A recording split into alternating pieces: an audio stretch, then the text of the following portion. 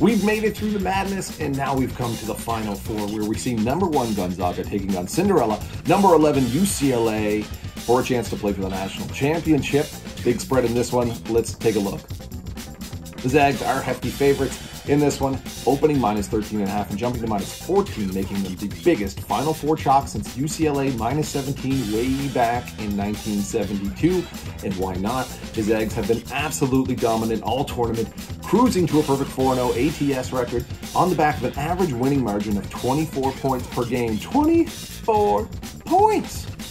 Yes, UCLA has some magic in the works here, but they have another long extended layoff for Mick Cronin's team, which overcame slow starts versus both Alabama and Michigan. Johnny Juzang is probably the most dialed-in player in the tournament right now, especially after single-handedly beating the Wolverines with 28 of the Bruins' 51 total points.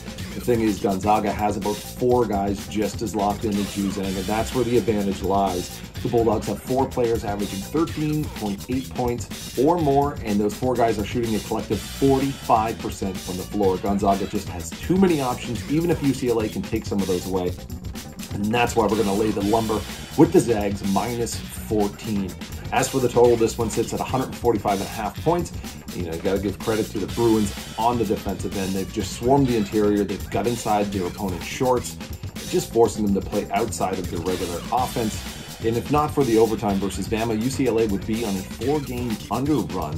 But let's not poo-poo the Zags on that end of the floor either. Gonzaga is 5th in the holy metric of adjusted defensive efficiency, while limiting foes to just under 40% shooting from the field and just 21 for 75% from three-point range during the big dance. Mark Few's guys are also on a 3-1 underrun in their last 4 games and have stayed under in 6 of their 8 totals of 153.5 points or fewer on the season. So we're going with the Zags, and we're going with the under 145. For more picks and predictions for the Final 4 games, visit our March Madness Hub, and be sure to follow us on Twitter @Covers. Good luck.